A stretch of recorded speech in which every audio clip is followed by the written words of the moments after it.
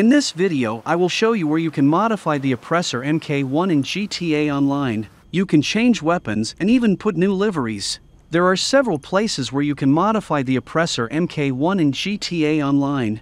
The first place is the War Arena Workshop.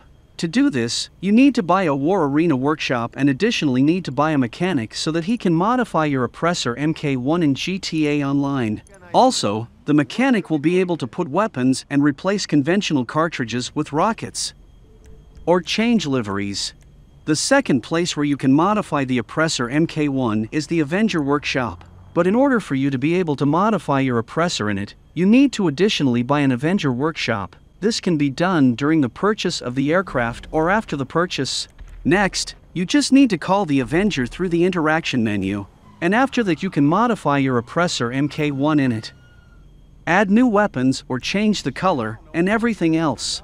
And the third place where you can modify the Oppressor MK1 is the Mobile Operations Center. In order to be able to modify your transport, you need to buy an additional workshop for the Mobile Operations Center.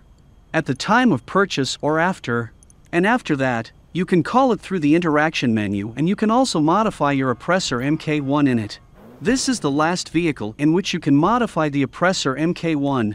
In the workshops that I did not name, you will not be able to modify the Oppressor MK1.